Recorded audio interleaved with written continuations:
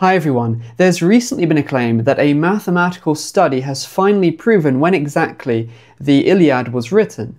So according to the results of this study, supposedly it was written in the year 762 BCE, which is broadly consistent with when historians have long believed that it was written. So this seems to tie in well with that pre-existing conclusion, but it points to a specific date, 762. That's the claim. But let's look into this more closely because there's a lot more to this story than first meets the eye. So first of all, this isn't actually a recent claim. Actually, this is just a re-explanation of an analysis which was already done in 2013. So in 2013, this study was published in the journal Bioessays. And then in August of this year, 2025, another explanation of the same same study, the same process and everything, was explained in the book Medicine in Homer. So the researchers behind this study, who were from the University of Reading, they compared the languages of Hittite, Homeric Greek and Modern Greek, and they looked at lexical replacement to try to ascertain when Homeric Greek should be placed on a timeline. So the idea with lexical replacement is that words in languages tend to be replaced over time. We're not talking about evolution of words, like how if you take a word today and you trace it back over time, you'll see how it's evolved over the centuries. We're not talking about that. We're talking about lexical replacement, which is when a word is actually replaced with an unrelated word. Like, for example, the word in English for dog wasn't dog in the past. It wasn't a previous form of dog, it was hound. So a few hundred years ago, this word, hound, was replaced with dog.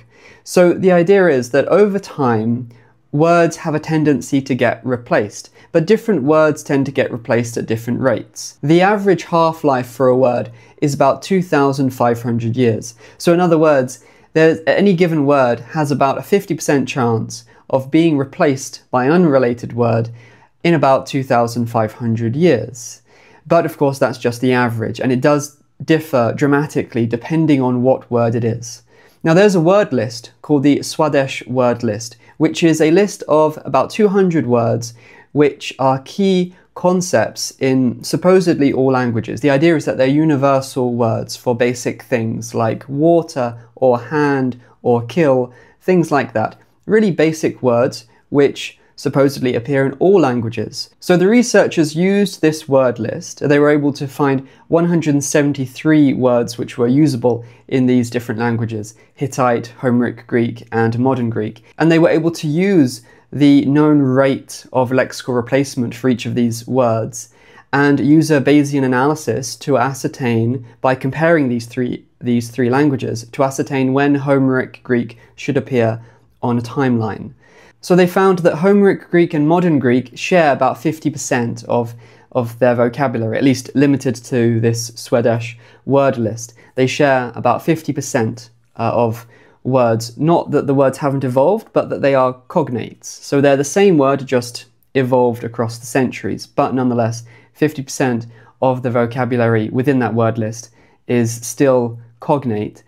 And yet, Homeric Greek compared to Hittite is much lower, only 19.1% of their vocabulary matches. And with Hittite compared to Modern Greek, we see an even lower rate of just 13.3% cognate words. So we can see from this analysis that they found what we would expect them to find. Hittite and Modern Greek are the furthest apart, and Modern Greek and Homeric Greek are closest together, and then you've got Hittite and Homeric Greek. So that's what we would expect to find, and that's what they found. So based on these figures that they found, by using a Bayesian analysis, they were able to ascertain where Homeric Greek should be placed on a timeline, based on the known rate of lexical replacement of these words that were used in the analysis. So that's the analysis which supposedly resulted in 762 BCE as the result for when Homeric Greek should be placed on a timeline.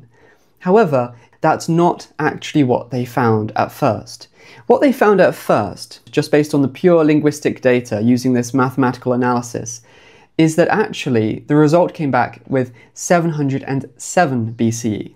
So that is when the mathematics shows that the Iliad was written, 707 BCE. So after describing this result, what the researchers mention is that this is just based on the pure linguistic information. It's not influenced whatsoever by any historical information. However, we do have some historical information available to us. We actually have lots, but the only one that's mentioned by these researchers is the fact that Homer is mentioned by Herodotus as a figure from the past. And Herodotus was writing in the mid-5th century BCE. So we know that Homer, and therefore the Iliad, must predate about 450 BCE. So they decided to run another Bayesian analysis, but slightly adjusted. So they included the starting assumption in their analysis that Homer should be placed in about 800 BCE with a 200-year standard deviation. So in other words, 200 years either side. So that was their starting assumption, or in other words, a normally distributed prior that they included in their Bayesian analysis. 800 BCE for the date of Homer with a 200-year standard deviation. They put that information into the Bayesian analysis specifically to make it push the mid-5th century BCE outside of the bounds of the most probable results. So when they used those figures in their Bayesian analysis, they came back with the result of 762 BCE. So that's where that figure comes from. The problem, of course, is that this is completely arbitrary. Why didn't they instead use a date of 700 BCE with a standard deviation of 100 years? That would result in the same thing. That would push the 5th century outside the bounds of most likely results, but it would obviously result in a different year for the most likely date of the composition of the Iliad. That's the problem. Their use of 800 BCE with a standard deviation of 200 years is what resulted in this specific year of 762 BCE, but it's completely arbitrary. There are all sorts of other options they could have used. Anyone could use bits of historical information to decide when to place Homer's likely date and then create a standard deviation. I mean, it's completely arbitrary. And also the fact that they used that bit of historical data from Herodotus when we also have other bits of historical data that could have been used. It's all just completely arbitrary. So that's the problem. I mean, these researchers aren't historians. They're actually, from what I can tell, primarily biologists. So when we look into this study, there's no doubt whatsoever it doesn't establish when the Iliad was written. Now, to be clear, I want to be absolutely clear, I'm not criticizing this study and I'm not criticizing the researchers behind it, because I don't believe that these researchers were actually trying to establish when the Iliad was written. This is just personal speculation on my part, but I believe that the true purpose of this study was to demonstrate that an analysis, a mathematical analysis based on lexical replacement, could be used accurately. In other words, it actually produces accurate results. I think that's the true purpose of this study, veiled with this idea that it's designed to try to establish when the Iliad was written, because that's more interesting to readers, that's more interesting to publish. But I don't think that's what the researchers were actually trying to do. If we look at the results, at what they explain in their conclusions, they say, "Our analysis is not informed or constrained in any way by historical, cultural, or archaeological information about Homer or his works, being derived solely from information on shared cognates among Hittite and Homeric and modern Greek, and rates of lexical replacement in Indo-European languages. In spite of this, our estimated date falls roughly in the middle of the classicists' and historians' preferred date for Homer, representing a prediction spanning nearly 3 millennia.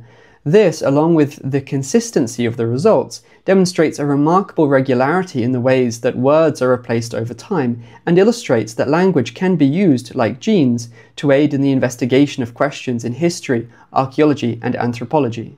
So I believe that was the true intent of this study. It wasn't to try to establish when the Iliad was written. I believe that the purpose of this was to demonstrate that mathematics can be used, along with an analysis of lexical replacement, to accurately establish when texts were written or when a particular form of language was used. But of course, if that was the case, then why didn't they use a text whose date of composition is already well known, like, for example, Herodotus' writings? Well, because that wouldn't be very interesting. So instead of using something which wouldn't be interesting, they used something where there's still a lot of debate about when exactly it was written, but nevertheless, there's still a general consensus. So they can use that as a marker to determine if their mathematical analysis worked, if it was accurate or not. but at the same time they can present it as if it's adding to the debate, as if it's contributing to answering when the Iliad was really written, when actually they're using the already existing kind of consensus about when the Iliad was written as a marker to see if their analysis actually worked or not. That, I believe, was the true intent of the study, and in that sense, it's a very good study. The results did indeed conform to when historians believe the Iliad was written, more or less, at least within 100 years. So it's actually very interesting, the results of this study. This shows that mathematics can be used with an analysis of lexical replacement to try to establish, roughly at least, when ancient texts were written. I think that's fascinating, and I think that's definitely a very important contribution to our understanding of language and how we can determine when ancient texts were written. I think this is a very useful study, and although some people have criticized it, I think they've missed the point behind it. Now, if you'd like to learn what genetic studies recently have revealed about the true nature of the Anglo-Saxon migration to Britain, then come back next time for my next video.